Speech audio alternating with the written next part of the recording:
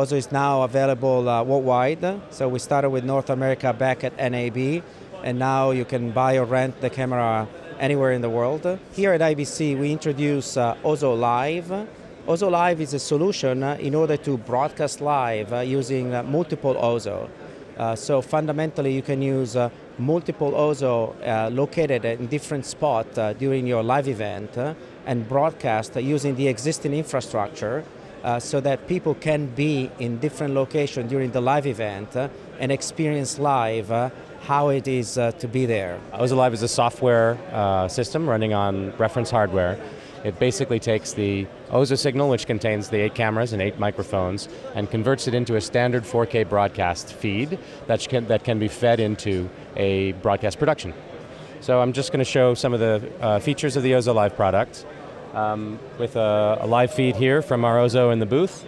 And this is the interface. It runs on a computer, it runs on an iPad, or really any device at all.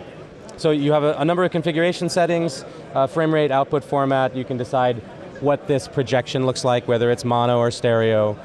You can do different Lambert or cube map projections as well. We have a full color correction suite that's built into the system. And then of course there's the stitching. Now the stitching is perhaps the most challenging aspect of doing 360 Live. In particular, stereo stitching is very, very challenging. At Ozo we have 2 separate stitching pathways. The one that you get in our offline product uses sophisticated computational photography techniques. It's quite good, but it runs very slowly. It runs about 5 seconds a frame. Obviously that won't work for live. So we have a separate pipeline for the live unit, or the live software, that uses more, I'd say, conventional stitching techniques of blending and focusing and such. But the nice thing is you have a lot of control. If you're a sophisticated user of stitching, then you have the ability to control for each seam, not only its locations, but you also have the ability to tune the convergence, being the depth at which the scene is perfect. And forward and back of that point in depth, the system will do its best. But if you're not a sophisticated user, you can just hit the auto-tune button.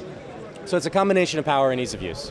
The user cases, of course, are sports and music as a live event, but emerging and more interesting is news. The reason is not only being there live when something is happening, but in some cases you don't know where it's happening where. You know, it could be a earthquake or a particular situation where things are happening, but not necessarily is organized where and what and when. And so the reporter can really focus on the story without knowing what is happening where, but just filming and taking live the situation as it's happening.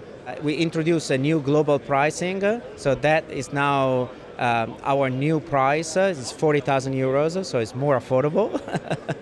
And of course, the size of Ozo is making the news reporting much more available and possible. Also because the camera itself can operate without any cable or anything. So you can even position there, shoot, run away, and come back later and see what happened.